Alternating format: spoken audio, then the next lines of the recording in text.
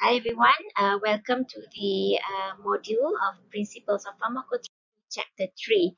So in this chapter, we will the pharmacokinetics and pharmacodynamics interactions involving drug food, drug herb, drug disease, and drug laboratory value interactions. So drug food interactions may also involve pharmacokinetics and pharmacodynamics, in which in pharmacokinetics the presence of certain food affects drug absorption or metabolism, and in pharmacodynamic interaction the presence of food affects drug response. So in pharmacokinetics interaction involving the absorption, some food might delay gastric emptying time, in which the drug might be absorbed more slowly in the presence of food. So it might not be preferable for drugs that need immediate action, for example, analgesics.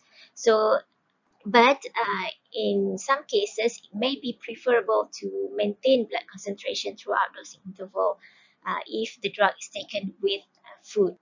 And drugs that may irritate the GI mucosa, for example, NSAIDs or aspirin, should be given with food to reduce absorption, and in that way it will delay or it will reduce the irritation to the stomach. And this interaction causing the delaying in drug absorption may or may not affect bioavailability. Another mechanism is through chelation, in which some dietary components might contain cations, for example, calcium, magnesium, aluminium, or ferrous. For example, tetracycline given together with milk might form insoluble chelates and might reduce absorption and bioavailability of tetracycline. And also ciprofloxacin given together with milk or yogurt or calcium fortified drinks might reduce the absorption of ciprofloxacin. And also tannins in tea or coffee might form complex with ferrous. So those who are taking ferrous supplement should not take this supplement together with tea or coffee. Food content might also affect drug absorption, in which high fat meals increases the absorption of lipophilic drugs, while food with high fiber might decrease the absorption of digoxin or antidepressants or statins. So in this condition, we might suggest the patient to take the drug 1 hour before or 2 hours after food. Paracetamol and pectin or fiber, it might delay the absorption and onset of paracetamol. So in terms of metabolism interaction, grapefruit juice is the one of the most common food that might inhibit drug metabolizing enzyme, which is CYP3A4 in the intestine. So the intake of this juice together with drugs that are substrate to CYP3A4 will increase the bioavailability of these drugs. So a single glass of grapefruit juice might cause CYP3A4 inhibition for 24 to 48 hours. And if the patient is regularly taking this grapefruit juice, it might continuously inhibit the enzyme activity. So there will be an increase in serum level of certain drugs. On the other hand, some vegetables like Brussels sprout, cabbage, and broccoli might induce CYP1A. So in terms of pharmacodynamic interactions, we might expect some interaction with vegetables that contain high vitamin K with anticoagulants, in which the vitamin K might reduce the effect of anticoagulants. So patients need to be advised to take the same amount of vegetables containing high level of vitamin K daily. Otherwise, it will be changes in the effect of anticoagulant itself. So caffeinated beverages like tea, coffee, or soft drink are CNS stimulants, so it might affect or reduce the sedative effect of sedative drugs or hypnosis. Dulciferum-like reaction might occur if the patient is taking mild inhibitors like phenelzine together with tyramine-containing food, for example, cheese, ripe bananas, yogurt, salami, and it might cause hypertensive crisis. Drugs causing disulfiram-like reaction includes metronidazole, cephalosporin, or griseofulvin. So if these drugs are taken together with alcohol, it might also cause nausea, stomach vomiting. Next is drug-herb interactions, in which concurrent intake of herbs might affect drug metabolism, and also it might affect drug pharmacological action. So in terms of the metabolism interaction, St. John's wort, which is traditionally used to treat depression, is a potent inducer of CYP3A4. So therefore, it will increase the metabolism of drugs substrate to CYP3A4. And ginseng, which is traditionally used to increase vitality and improve body's resistance, it will induce metabolic enzymes like CYP1A4, CYP2C9, and CYP3A4. Therefore, the metabolism of warfarin, which is a substrate to these enzymes, will increase. In this way, it will reduce the anticoagulant effect of warfarin. So other drugs that can alter metabolic enzymes like echinacea or ginkgo biloba. So in terms of the pharmacodynamics interaction, some herbs might exert pharmacological actions like for example, alfalfa, dongquai, or horse chestnut. It contains coumarin-like constituents, so it will exert antiplatelet or anticoagulant activity. So other examples include Asian ginseng, which have hypoglycemic effect, hawthorn having hypotensive effect, and evening primrose oil, which might cause a lower seizure threshold. Drug disease interaction. So it occurs when a medication might cause a so it occurs when a medication can potentially worsen a pre-existing medical problem to the patient.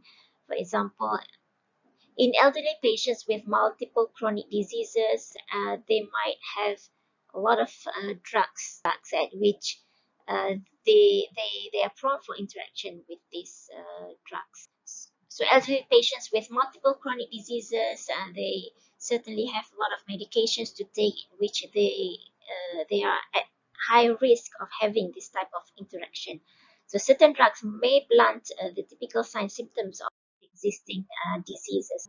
So some of the diseases that might cause a drug interaction includes renal insufficiency or impairment. So we can expect that those with renal impairment have impaired renal drug metabolism and clearance. So some drugs might also affect or worsen kidney condition. For example, ACE inhibitor, so it will further reduce TFR. Acetazolamide might also exacerbate acidosis in patients with renal impairment. So second is thyroid disorders, in which uncontrolled hypothyroidism will decrease the rate of drug metabolism. For example, it will increase the sensitivity to CNS depressants. Cardiovascular diseases like hypertension, it might also have interaction with NSAIDs, in which NSAIDs may cause fluid retention and it will increase in BP. So NSAID use will worsen the hypertension. And steroids may also increase BP by expanding the volume of blood. And in heart failure, if the beta blockers and calcium channel blocker might exacerbate the condition. So we want to avoid giving these drugs if the patient's having cardiovascular diseases like these examples. Fourth is diabetes mellitus, in which beta blocker use may mask the symptoms of hypoglycemia. So we cannot see whether the patient is having hypoglycemia or not. So it will be dangerous for some patients. Antidepressants may alter glucose homeostasis and might promote weight gain. So beware if your patient is having diabetes or obese, we might want to choose certain antidepressants which do not have this. Hepatic dysfunction is when liver diseases that can affect drug metabolism and biliary excretion, but and prolonged use of hypnotics may cause drug accumulation, and also morphine might also have a risk of accumulation and overdose. For respiratory disease, for asthma patients, beta blocker might worsen asthma conditions. So lastly is the drug laboratory value interactions, in which some drugs may cause interference in the lab. So for physical effects, drugs may interfere with colorimetric or fluorimetric analysis. For example, nitrofurantoin, metronidazole, or nitrates can cause a dark yellow-brown colored urine, whereas rifampicin, warfarin, doxorubicin might cause orange-red urine. So you have to counsel your patients. So if they're using these drugs for the first time, you need to alert the patients that they might expect they might expect changes in the color of the urine. So drugs may interfere with the measurement of analytes. Might be because they have similar structure with certain analytes. For example, serum potassium is increased by the concurrent administration of IV penicillin G, because IV penicillin also contains some moles of potassium. So for patients given IV penicillin, you have to monitor serum potassium as well. Pharmacological effects in which drugs may cause fluid and electrolyte imbalances, in which it might in which monitoring for the lab values are needed.